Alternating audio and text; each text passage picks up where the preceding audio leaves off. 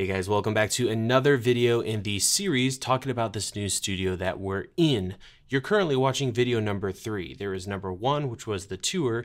Number 2, we built giant sound panels that I'm slowly accumulating and putting everywhere. And then number 3 is this one, which we're going to be talking about lighting and grip. In our next and final video, at least in this series, we're going to be talking about the camera setup that I'm using for filming in this new studio. I also want to give a special shout out to B&H Photo Video for sending us some of this grip equipment to help us get this series made. You'll be able to find everything we talked about in this entire series in the description, so thank you B&H. Let's get into today's topic because we have so much to cover, and we're going to start by talking about lights. Right now, there's several different brands that I'm using, but for this current setup, as it stands here in 2019 for this new space, I'm using primarily 2 brands. So let me grab a couple of the lights from brand number 1. And of course, you might not be surprised, but here we are with a couple aperture lights. So we're going to be using the 120D Mark I, which I currently have right here. It's the only one that's not being used for this set. And then I also have behind me, you see this kind of fake window looking lighting.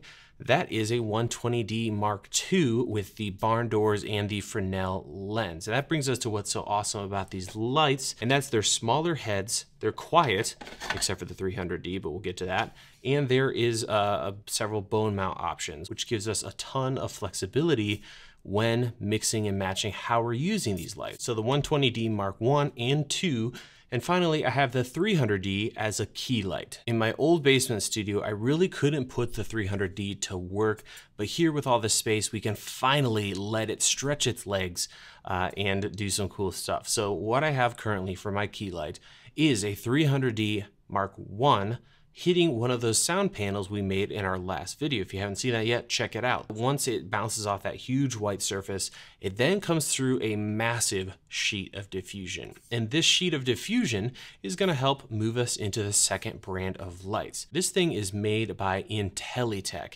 and it is a massive frame that can be packed up and easily transported. I have 2 of those rolling stands that we also use for our sound panels on either side clamped to it. This allows us to easily roll this whole massive piece of diffusion all over the studio. And then if that was not enough, there's also a grid that comes with this thing, which I currently am not using because I hate the way that looks in eyeglasses. So that is my aperture lights that I'll be using, as well as the IntelliTech frame that I'm crazy in love with. Speaking of IntelliTech, we're using several of their lights as well. Excuse the noise. And some of you might remember I've done some reviews of their lights, including their LC or Light Cloth 160, which is a 2x2 LED matte. So here I have several more of their mats, and I'm gonna show them to you now. It's pretty amazing, this whole new system.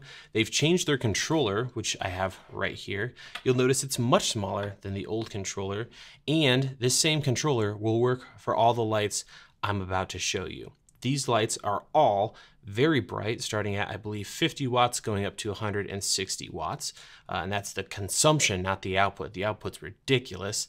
And then we have a bicolor high CRI light. So if you want to learn more about the light, check out the review I did a while back down in the basement. But here I have a couple new models. So here is a 1x1, very simple. It doesn't fold and it doesn't bend. It's just a very, very lightweight, thin light. Now, all of these lights have a very similar mount, which I have off to the side here.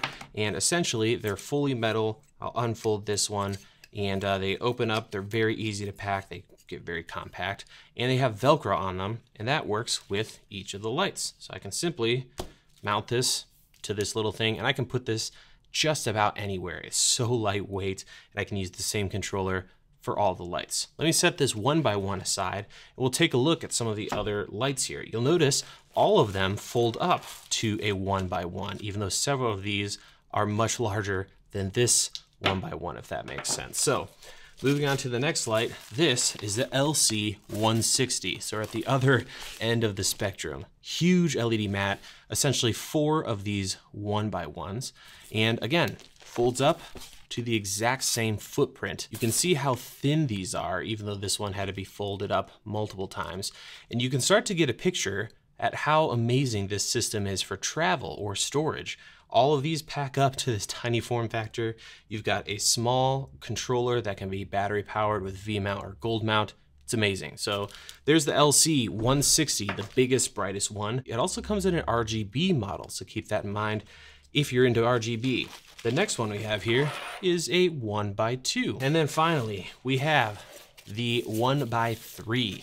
So very similar to those larger Kino style light form factors that we've used in the past, but again, crazy lightweight. And you can kind of get creative in how you use this one because the bracket will allow the light to kind of bend into different shapes. So all really, really cool lights that have a very unique form factor. I'm so excited to use these as overheads. Because they're so lightweight, I can put them on a big boom arm and put different modifiers on them because these lights also can be used with softboxes, grids, and I even spent $275 for the Shimera space light attachment for the LC160. So I can't wait to put that to work. That is the Intelitech set of lights. There's one last one and it's over my shoulder here, this adorable little light. Let me grab it real quick. This is the Pocket Cannon and I've done a review of its bigger brother. So you can see it's a minuscule light. Let me take it off this stand here and I'll turn it off. It's so small. I'll remove the battery. That's it. It has a bunch of accessories that can be included with it, powered off of MPF. The operation is very simple. You turn a knob, you turn it up, and that's it. Very, very bright, kind of focusable. You can cut it with the barn doors. So I'm using it currently as a little accent light to cover up that thermostat controller on the wall there. So really, really fun little light. Definitely going to be great for little hair lights and things like that. So these are the two style of lights we're primarily going to be using starting out here in the studio. Large chip, bright, interchangeable Bones mount aperture gear, as well as these light mats from Intelitech, giving us tons of flexibility. So let's go ahead and jump into our stands because what's the point of an awesome light if you have no way to rig it up? And this is a massive part of this new studio, guys. I have been wanting to get into some cinematic lighting and gripping or grip equipment to help me with cinematic lighting for so long, but it's just not been possible with the ceiling heights I've had in the past. So we've got some really fun stuff to talk about, and I'm really excited to kind of step up my game, move from using light stands and even C-stands to some really awesome stuff. So when it comes to grip, I've got some little things here on the table and some big stuff that we'll have some B-roll of. And I'm gonna start with the most popular, most versatile tool when it comes to grip, and that is the C-stand. Now I have the legs of a C-stand here, which is where we're going to start. So there's several different types of C-stands. Sliding leg, which help with stairs and uneven surfaces, but my favorite by far when it comes to a base for a C-stand is the turtle base. Essentially, you have a giant pole that makes up the rest of the C-stand, and then you have these legs, which with this little collar can be opened and closed. So if I lift up this collar here, the legs are freed and lock in place. I love that. It's so easy to get this set up, moved. If you're getting into a doorway and it's too tight, just close up the legs and you're good to go. I've been using this particular C-stand for something like 7 or 8 years, so it's definitely one that's lasted me, even though it's not the most expensive, and it's from Impact. You can find, of course, on B&H. Another cool feature with the bottom portion or the legs of a C-stand is that we have a junior receiver. So essentially you can buy one of these, which has a very crude nickname, but essentially you can take this junior to baby pin and just drop it in to the bottom of this C-stand base, lock it in place, and now we can put a light like a 120D or something like that on top of it and have a super awesome low setup for a light. The next style of stand that we're going to be using and have been using a ton in my old studio and this one is the Impact wheeled stand base. We used these in our last video to build some giant rolling sound panels, and they're great for just about everything. Right now I have a monitor just off of camera, a big 27-inch mounted on one of those. They're just super versatile. Their legs fold up and they also don't go out very far. So they're very compact when it comes to the footprint. But if you need to put something heavy and long like a boom arm on a stand, you're gonna wanna look into the Impact Steel Roller. This stand is very similar. It has wheels, it folds up, but the base of the stand is much wider, so you can easily put boom arms on it and support a little more weight further out. This is my go-to stand for light setups where you have maybe a 120D and a softbox or that boom arm with the Intelitech Light Cloth 160. It's just a crazy versatile stand that can hold a lot of weight and roll around easily. Next up, we have the Impact Combo boom stand, and this stand's really interesting. So it looks similar to a normal stand, and it actually operates very similar to one. You open it up and you can extend the stand center column. But at a certain point, it turns into an elbow. So if you need to, you can turn it into a boom stand or use it as a traditional stand. Next up, we have the impact boom arm. This is similar to the last stand, but it's just an arm. So it can be mounted to a C stand or any of the other stands we've mentioned so far. This is designed for heavy lights over long distances. So I've been using it with the wheeled steel base stand as well as C stands, and it works great. It has a hook on the end for counterbalancing or using a battery powered light controller, and it's just all around a monster of an accessory. The next stand is just a good old fashioned light stand. This is the Impact heavy duty air cushion stand. It comes in 2 different sizes, and I love this thing for multiple reasons. First and foremost, it can handle a ton of weight. I would have no problem putting a 300D or a 120D with a bunch of accessories on it, and it's air cushion, so if you accidentally loosen the knob and you don't have a hand on the stand, it'll slowly drop your light down. It's not going to crash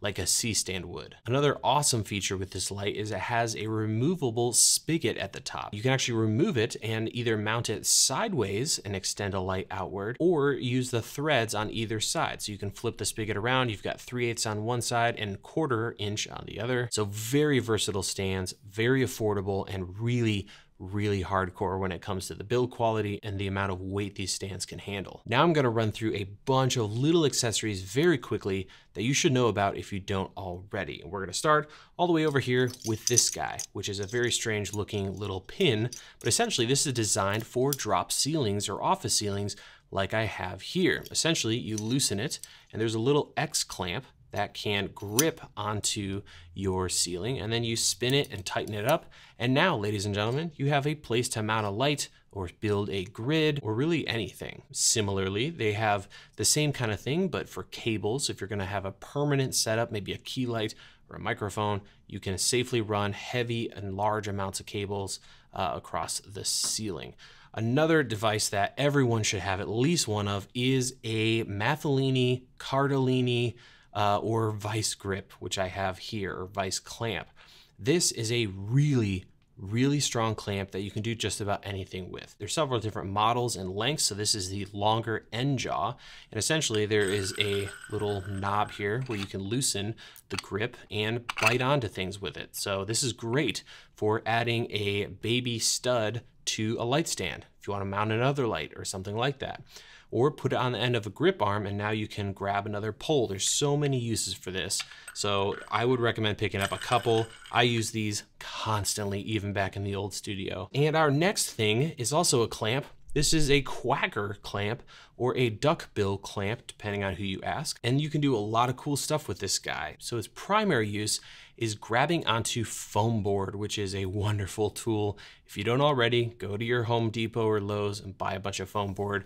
And if you get this clamp, you're kind of set. Another great little tool is a VESA mount stand adapter. So essentially you put this on the back of your VESA mount compatible monitor, and now you can throw it on a stand like I have with my 27-inch. I have it just off of camera here and I can just look over, boom, big beautiful image, and it's on a rolling stand. It's just wonderful. And the last but hardly least piece of grip equipment is a set of flags. So I have the Impact set of flags, and I'm using one of them right now to kind of put a topper or top flag on my background light there. So this kit comes with several different holders, several different types of flags. So we've got blackout, we've got scrims or nets, we've got different types of diffusion, and then smaller pieces for more delicate stuff. So there's lots you can do with this, and a phenomenal tool to have if you do interviews or want to build kind of a set like this and really control different parts of your lighting for your frame. And that, ladies and gentlemen, is going to wrap up this 3rd video in our series. Tomorrow, we're doing the final video, which is going to talk about our camera system. What rig, what camera, what lens systems are we using for this new studio, which is going to be a lot of fun. So thank you so much for watching, for sticking in there with me. Links to everything will be in the description. Hope you have a great rest of your day. We'll see you in the next video.